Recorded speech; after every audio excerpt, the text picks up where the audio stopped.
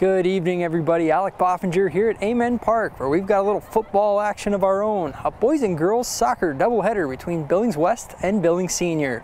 Kick it off with the girls playing in the late afternoon. Senior threatening on the free kick early on, but West's Ashlyn Dvorak back there to clean it up. The West girls had several chances in the first half. Here's Emma Lensing breaking free, but she's just off target. And again West with a chance in front of the net, but it sails wide. The Golden Bears would put one in the net late in the match to beat Senior 1-0. The boys playing underneath the lights here on Thursday night.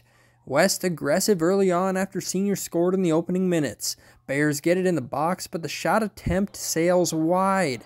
The Senior looking to add on to its lead before halftime on a long free kick attempt, but it's just a bit high. The Bronx would lead 1-0 at the break. West with several opportunities to score tonight. Here with a look in front that's knocked away by the keeper, and then the rebound bounces out and it's eventually cleared by the Bronx. And Senior with a good look off the corner. A little chaos in front of the net, but it's cleared by West.